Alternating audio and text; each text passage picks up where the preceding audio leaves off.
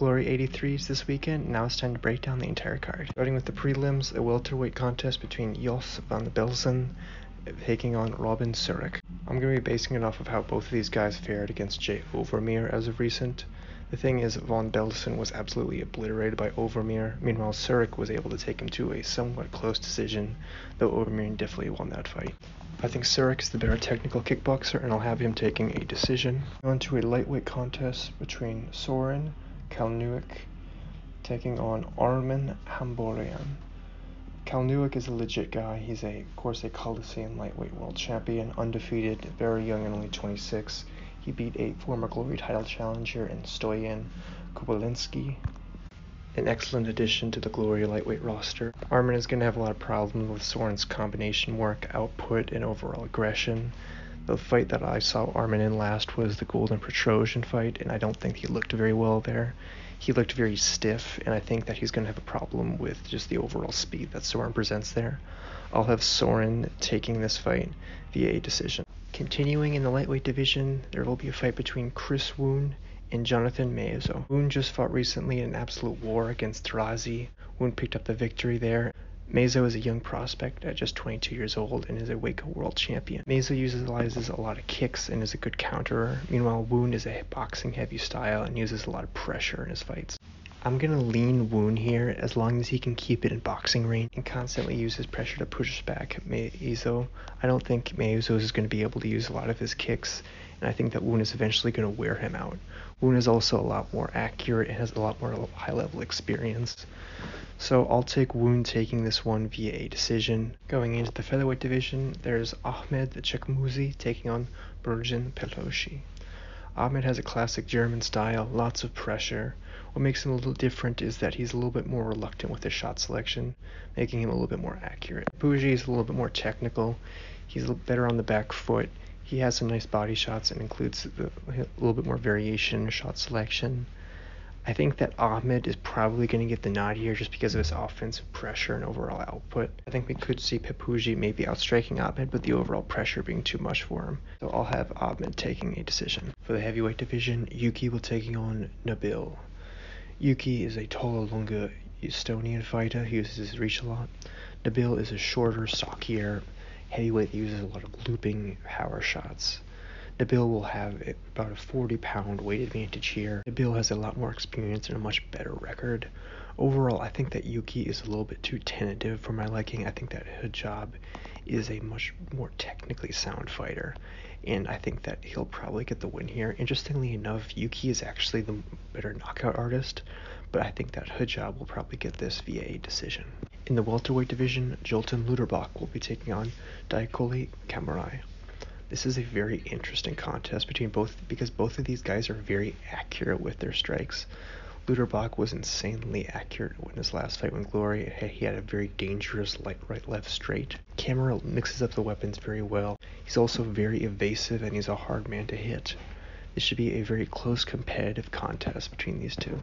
It might be the closest fight on the card, but I'll go with Luderbach just because I think he has more knockout power. I think that could be the breaking point in this fight. So I'll have Luderbach taking this fight via a third round knockout. For the lightweight division, Garrick Belay will be taking on Shirzad Akipa. This is a very interesting fight because I think these guys' styles contrast each other in a lot of ways.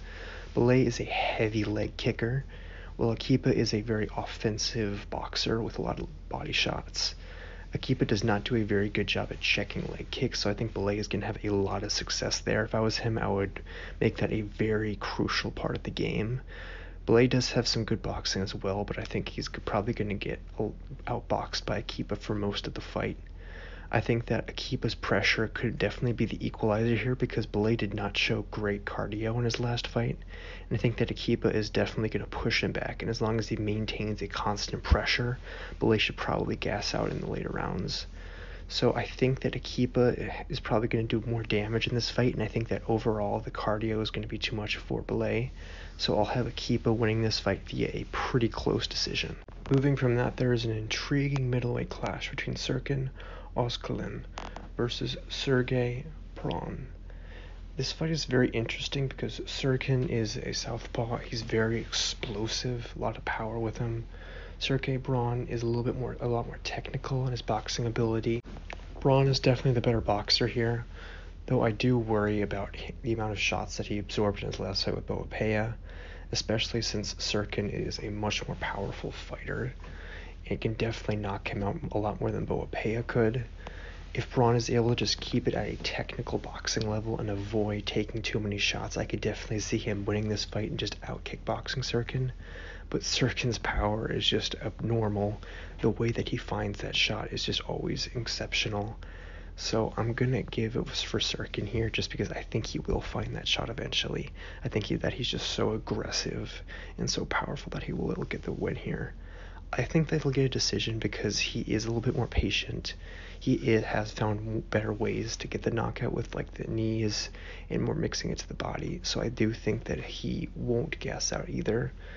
But I think that Serkin will probably win this fight via a decision. In the co-main event, the current Glory middleweight champion Donegi will be defending his title against Cesar Almeida in a rematch.